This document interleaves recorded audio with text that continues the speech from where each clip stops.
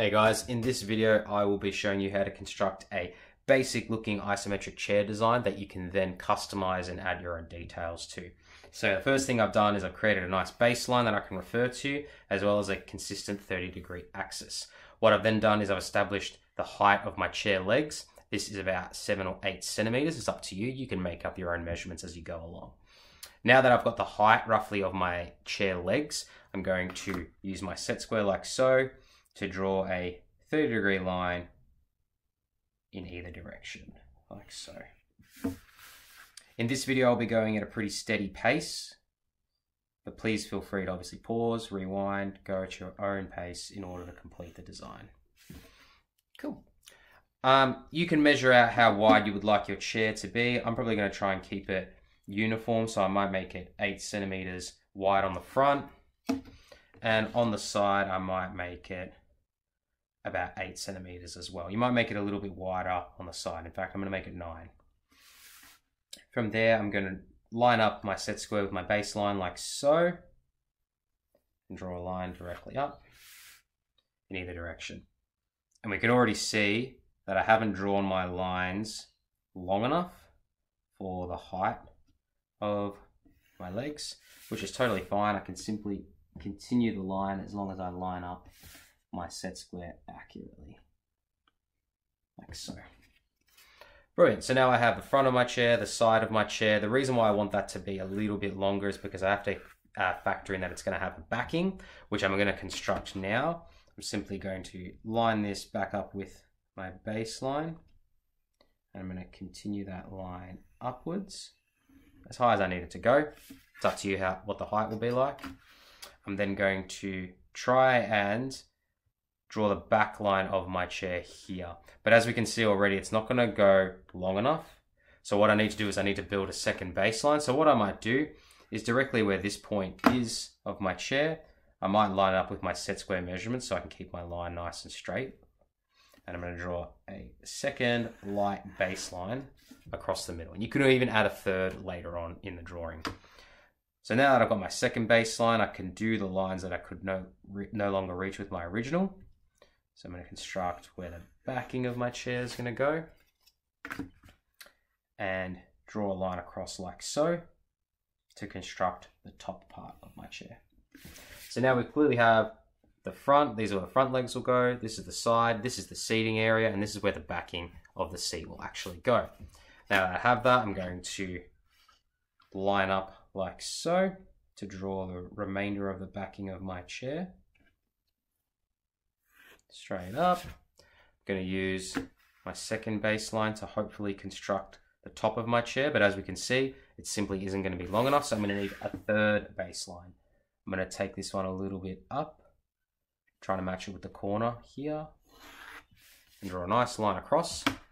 And now I've got 3 different baselines on my drawing, and that might get a little bit confusing, which is why we often need to work quite light with our grey lead in order to make sure that we can actually see what we're doing.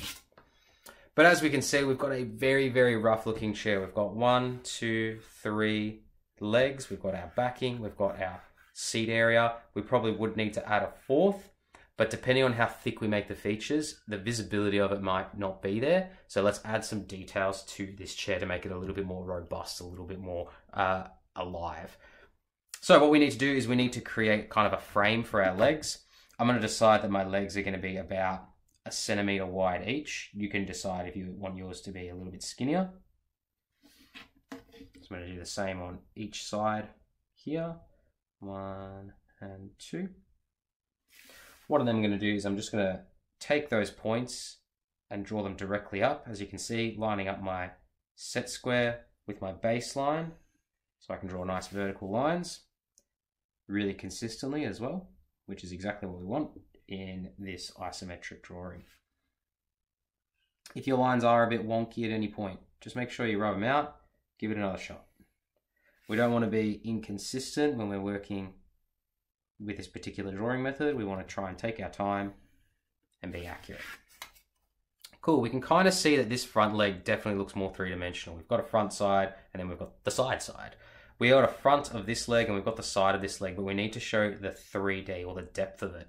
So what I'm going to do, particularly on this leg on the left, is for this second point, I'm going to line up my set square like so, and draw a little 30-degree line about that long. It doesn't need to be super long because it's only going to be 1 centimeter wide to match the original width of our leg. I'm going to mark it like I've just done there, and then I'm going to line up my baseline straight up. So now that we've got more 3D looking legs similar to this stuff. So 1, 2, we need to do the same on the back, but in the opposite direction.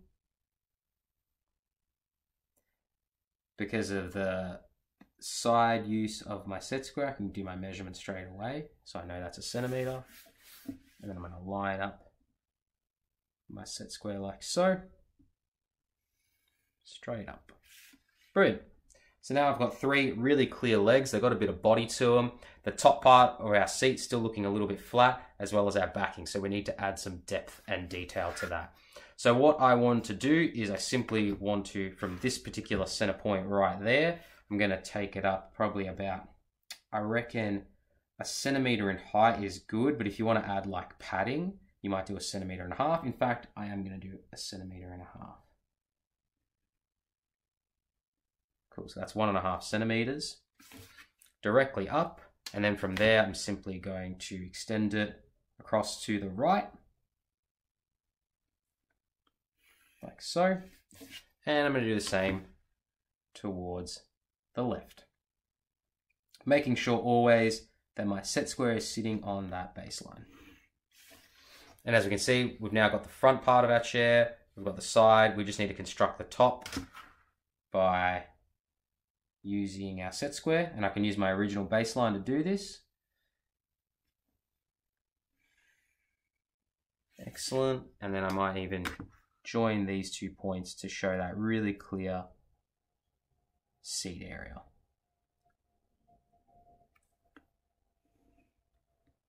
Great.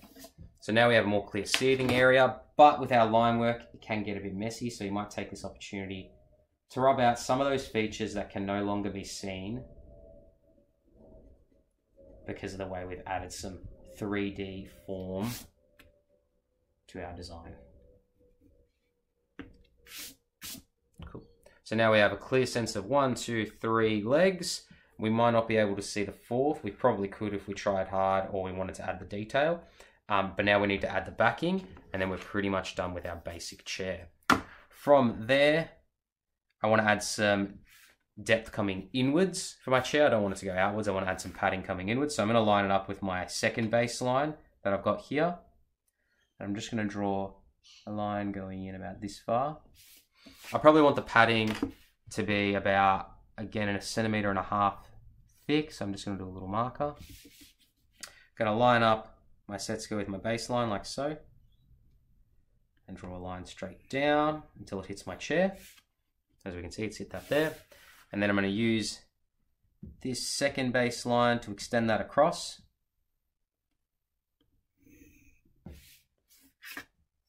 And continuing to build the back part of my chair, the support part. Now yours could be obviously skinnier, could be thicker, depending on what kind of chair style you're creating. If you want a really comfy chair, it might be quite thick and bulbous. If you're wanting something more sleek, it could be quite thin and tubular. It's completely depending on the style you're trying to capture. And then we're simply going to join these 2 points like so. Brilliant. So now we have the backing of our chair, but again, we need to clean up our workspace like so.